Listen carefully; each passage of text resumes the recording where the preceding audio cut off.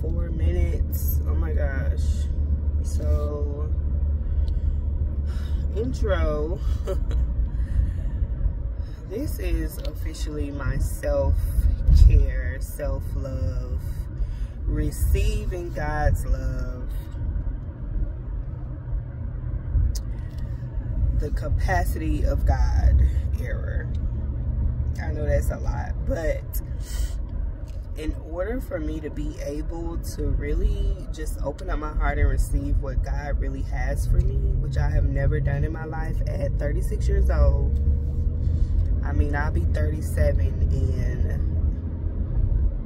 December, like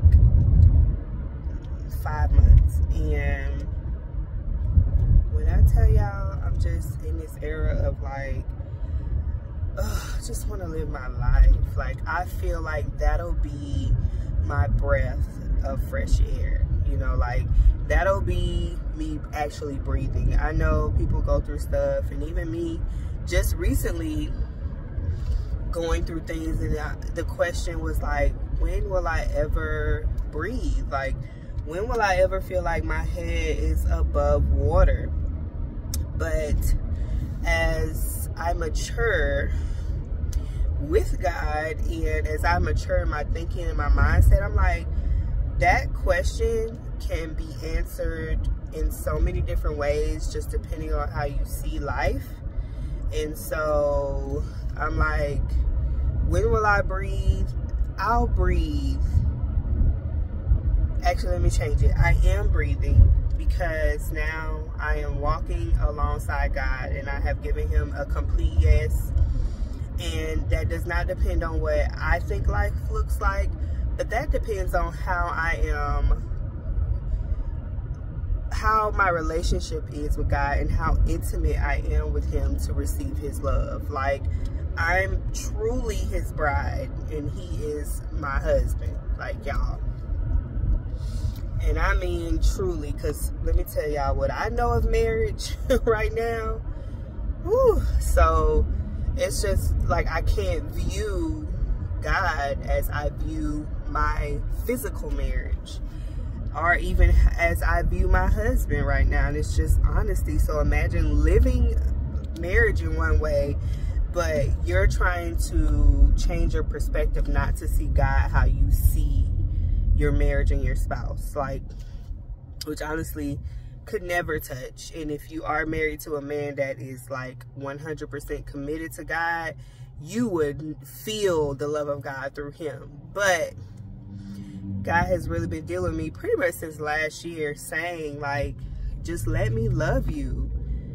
And it took a little bit for me to get here, pretty much a year later, like, to say, okay, God, I'm just ready for you to love me. Like, I just want all your love, the intimacy, the hugs. Like, I am your bride, truly coming to you in pure white.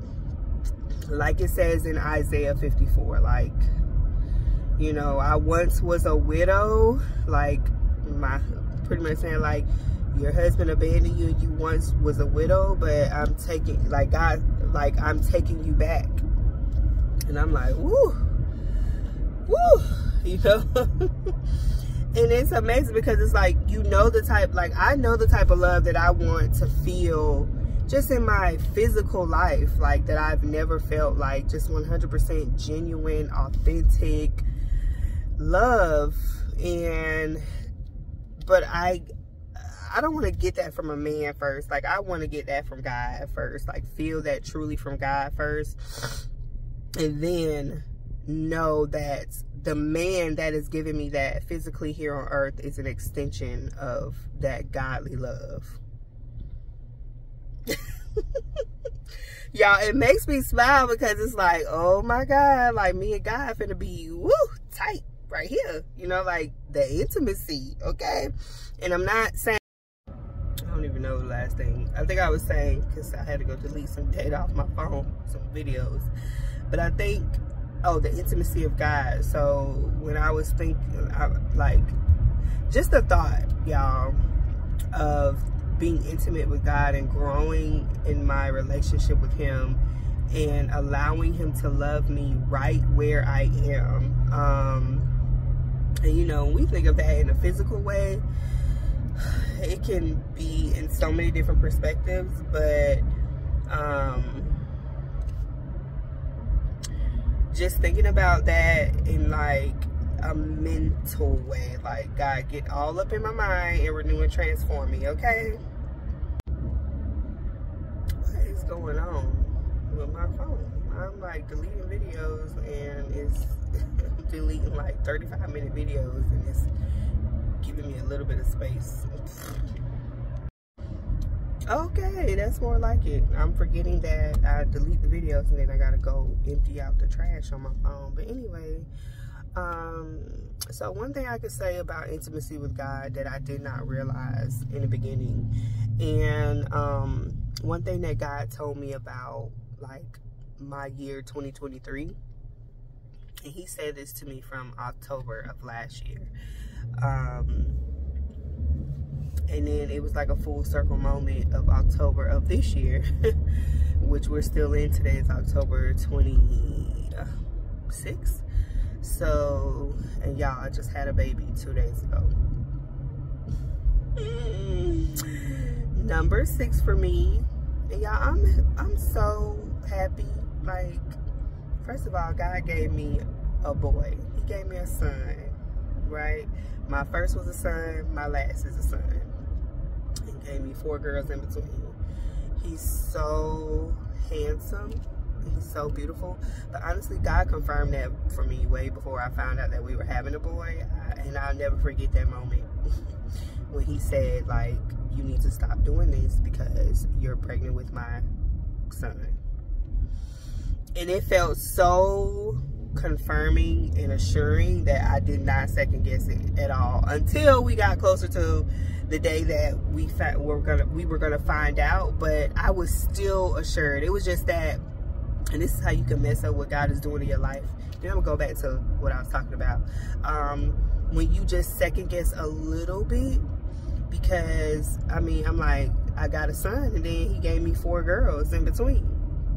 And so just the thought of like, it's a boy, it's like, oh my God, oh my God. But I knew it, but at the same time, it was like, ooh.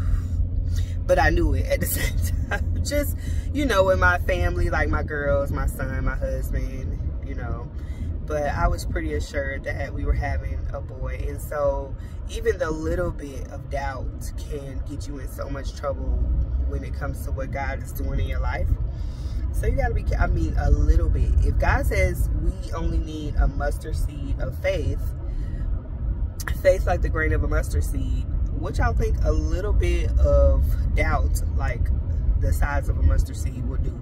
Come and knock everything down. So be careful with that. And that's a lesson that I just got right there. Like, you just cannot doubt God in any way at all. It don't matter what people come to you and say, because they know what your life looks like. It just don't matter. You got to stand firm on the word of God and what he says to you and what he says your life is going to look like. So that takes me back to what I was just talking about, which full circle moments, because we went to me and my girls went to a ladies brunch with the ladies at our church. Shout out to the Ark. I love, love, love my church and everybody there.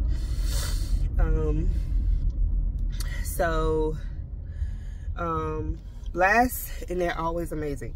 So last year, the host of the brunch, she had us write out a letter to ourselves to open in December of last year. So we wrote the letters in October last year at the brunch, and then she sent them out to us in December, and we opened them and read them before the new year, right? And so I remember receiving my letter in the mail and totally forgot about everything that I wrote, like, and it was pretty much just writing a letter, hearing from God and like what God is saying to us or about us, or, you know, just our own letters. And so when I opened mine, I read it and God was just like, enjoy your life. Like, enjoy. So ENJOY, INJOY. and with joy, right? And so he was telling me the things that I should be enjoying as well, like the different things in my life. And when I opened the letter in December, I kind of cried because I was like, wow, God, you are amazing. But the one thing that I did not do, like he even said it to me again in January of this year, of 2023. He was like, enjoy your life. Like literally, if God was a motivational speaker, like E.T. sitting right in front of me saying, enjoy your life, enjoy it. Like God said, he will never leave us or forsake us. God said he gives us the desires of our heart. Like literally yelling in front of me, right? Shout out to you, E.T. because I claim that I'm gonna know him personally. Like, but if God was sitting right in front of me and had somebody just sending that message to me, the belief did not click in at that moment.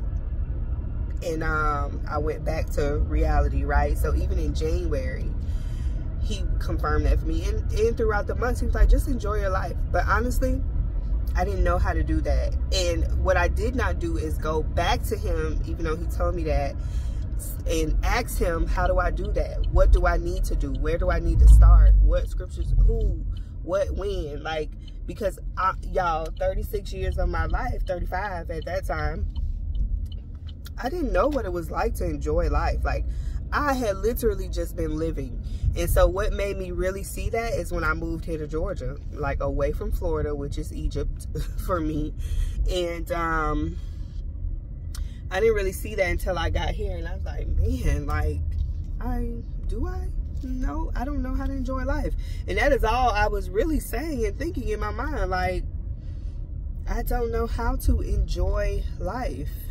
I just been living. Even in moments where, man, like I know it was God and stuff like that, it was like, okay, but back to reality. And I'm just now realizing that in the past month or so that that's how life has been for me. And so I didn't know how to enjoy life. So I couldn't wrap my mind around what that looks like, what that feels like. And so I would be questioning, but not necessarily asking God, like, God, what does that look like? What does that feel like? Because if I wanted to believe it so I could receive it, I would have had to immediately go back to him, but also be praying that every day and finding scripture to affirm that I am enjoying my life according to God's plan and will. If God said, enjoy your life, Crystal, obviously he sees that I wasn't doing that. And he wants me to do that for a reason. And if I'm not enjoying my life, it's like, how can I receive the love of God or open up my heart to like the capacity that God needs me to be open to, and my mind, like, and I knew I was ready to do it. It was just, you know, just mental oppression. And so, yeah, full circle moment. We get, like, I'm in the month of October and so much going on, so many things happening, but not just October, like so many opportunities and relationships and friendships, and I mean attending weddings and like just doing things that I would have never done before. Just enjoying community and all of this stuff. And I was gonna say, hold up, somebody parked at my house. Enjoying community and all of these great things. And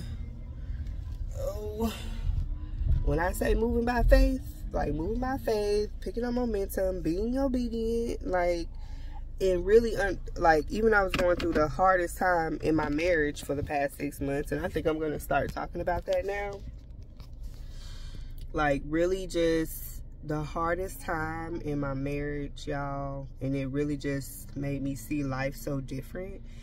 It made me see that I was very codependent and my husband was a crutch, like my marriage was a crutch. Like, it just made me see that I was using so many things as a reason why I couldn't do a lot of things. And the number one thing was be obedient to God, and I wasn't being obedient to him. I mean, I was literally leaning, trusting, and depending on man in every way, form, or fashion.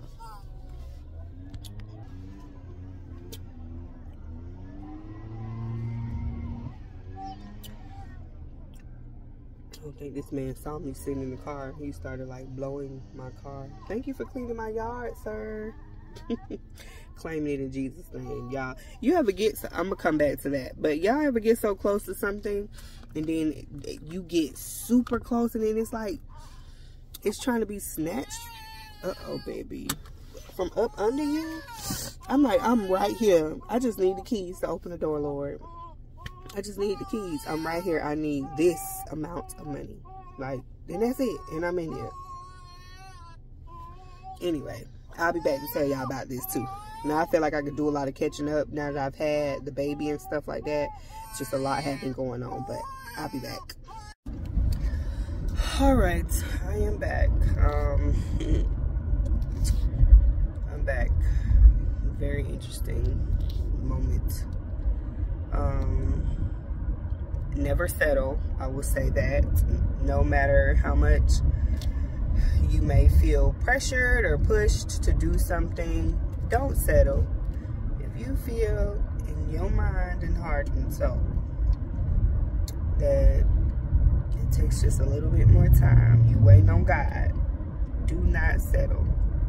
And that's definitely a part of my self-care, self-love, walking with God, intimacy with God, the capacity of God, receiving God's love, error, okay? That is what I'm going through. I'm not, oh, I guess that would be considered my soft girl error, soft woman error. I have never lived like that, but don't settle. I'll tell y'all about that another time too. But I'm so ready to get out of that. Like, I am out of that phase. I'm not even gonna say so ready.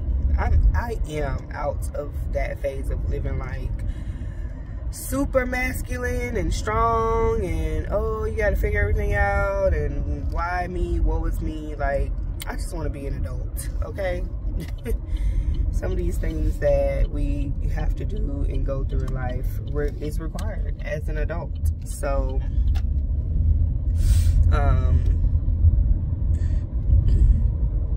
but yeah, so what was I about to say? Don't settle, don't settle, don't settle, don't settle, don't settle for anything less than God's best. And I mean that, like, literally. Do not settle for anything less than God's best for you. All right, what else did I want to discuss in this, like, coming back vlog? Because I really enjoy doing it. So, uh-oh. Okay, the car stopped, sir. We're at a red light.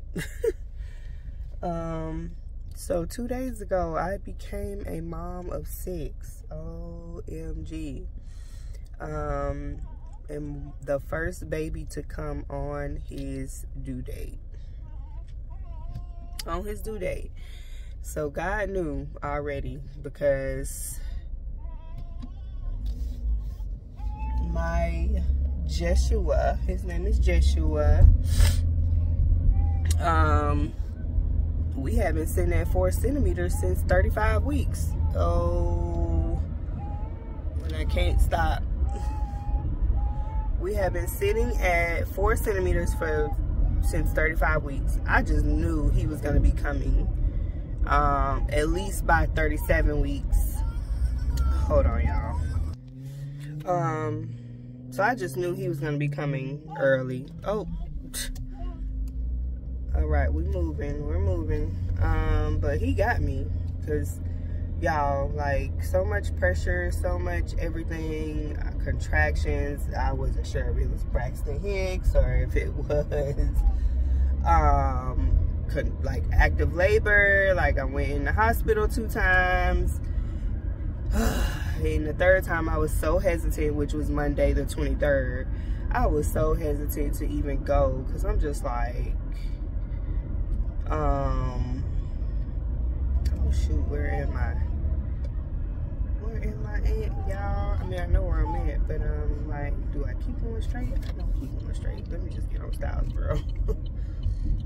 because I think that's gonna take me to work. I'm just trying to get to a Chipotle.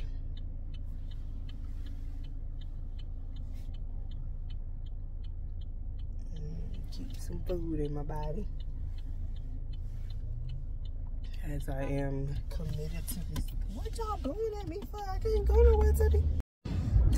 So much going on at one time. But anyway, y'all, I'm totally convinced that Georgia is one of the most beautiful places when it comes to fall and fall transitions, because so pretty.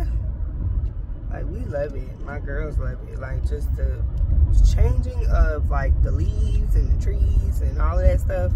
Coming from Florida, we don't experience stuff like that. So, and then like the changing of the weather, like we get all 4 seasons, which is amazing for fall. And fall is so beautiful. So beautiful. And then where we live, we're more on the mountainous side of everything. So, like, that takes me back to like when I just had my baby. I had him in like further north, I think it's further north, which takes you more towards like the mountains for real. And okay, now where am I at? Oh wait, where's going this way? Okay, now. Mountainous, so like my views in my labor and delivery room, like just the trees and the levels of trees, and I definitely had to get a video of that. So even right now, like looking at it, because we're in a very like hilly area, but just beautiful. And then to experience the weather changes on top of that, yeah. But oh, I still gotta get gauze for the baby.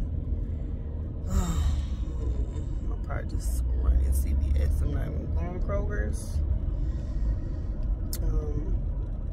But yeah, back to my baby, Jeshua. So, y'all, I just knew when I had a boy, I was gonna name him Nehemiah. And then once I got closer to like having him, Nehemiah just didn't settle with me no more. And then when I heard, I was reading something in the Bible in Zechariah, where it's, well, in the, I think in the KJV it says it in like, his name is Joshua. And the scripture is about how God changed his garments and put a like crown on his head because the devil was trying to accuse him. And Joshua was like a high priest, and he was riding the group of Nehemiah and all of them with rebuilding Jerusalem and, you know, leading the way in that. Because if you don't know who Nehemiah is, he rebuilt the gates and the walls for around the city of Jerusalem.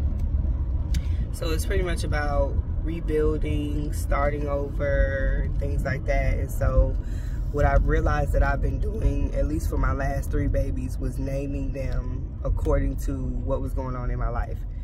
And not the bad stuff, just it just so happened to be that way. And it really started with Serenity, my 3-year-old, because just, I don't know, going through some stuff, and I felt like that's when my journey to peace was starting to happen. It wasn't peaceful, but that's when it was beginning. And then I had Ava, and maybe that's why she's so strong right now. She be wanting to fight. Named Ava, and now Jeshua. So Jeshua is just Joshua in the in the Hebrew version. And I need to get off this phone. I'm trying to record, y'all. But it's the Hebrew version of Joshua. But if you read Zechariah chapter 3, I believe it's verses 1 through 4. you'll get the gist of it. But definitely in a phase of my life where God is like changing my garments. He's changing my garments. Like, the devil cannot accuse me of anything. And so Jeshua was standing in the presence of God and angels, and the devil was right there on the right side trying to accuse him. And the Lord was like, get thee behind me, okay? We are changing his garments. He put on pure white. You cannot accuse him of anything. And I'm gonna need you to go somewhere. And that's pretty much what happened. So I'll talk more about that. But anyway, let me go get me some food, get this baby back home, and I'll chat later.